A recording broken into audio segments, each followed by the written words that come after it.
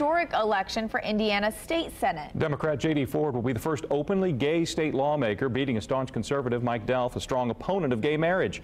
Joe Malillo has that part of our coverage this morning. Joe. Good morning. Yeah, a first in Hoosier state history and a significant one to say the least. Last night, J.D. Ford claimed victory at the Democratic Party headquarters inside the Hyatt downtown, with 53% of the vote, becoming the first openly LGBTQ plus person ever elected to the Indiana General Assembly. The 36-year-old Democrat ran against Delph 4 years ago and lost. Ford campaigned on increasing the minimum wage and passing a hate crime law.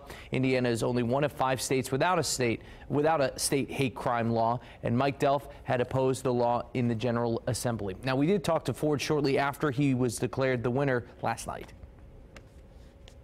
I think people really connected to my message. I think people really connected to our platform. And speaking of connecting, I connected with our voters. I went out and knocked those doors. I made those phone calls. We sent out thousands and upon thousands of postcards. It's that personal touch that I think is really missing from our politics.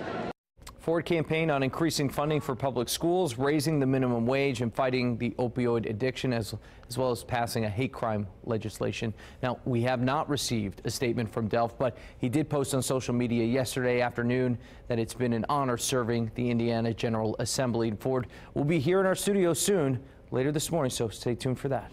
Joe, thank you.